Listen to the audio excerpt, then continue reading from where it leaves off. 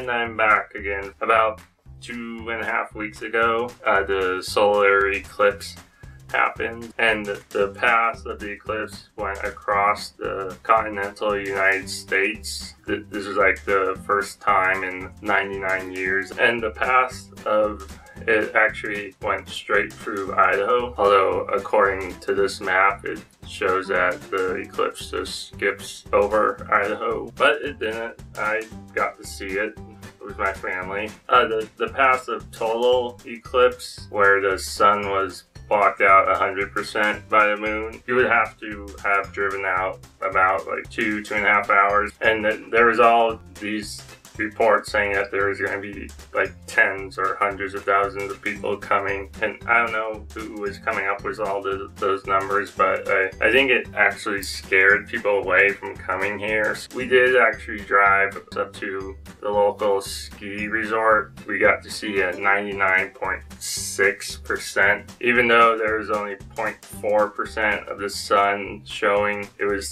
still really bright out. It looked like it was sunset or sunrise instead of 11:30 in the morning. It was the first solar eclipse I've seen. I know I've seen a couple of lunar eclipse. There was even a lunar eclipse on Christmas Day one year. So yeah, it was great to see, and I was wearing my solar eclipse glasses, unlike President Trump. Don't be like Trump in any way. Apparently there's also these charities that will take the solar eclipse glasses and then they'll distribute them to people in Asia where the next solar eclipse will be. That's cool. They recycle the glasses because I'm not going to use them anytime soon, if ever. And yeah, it was a really cool thing to witness. So until next 60-second video, bye.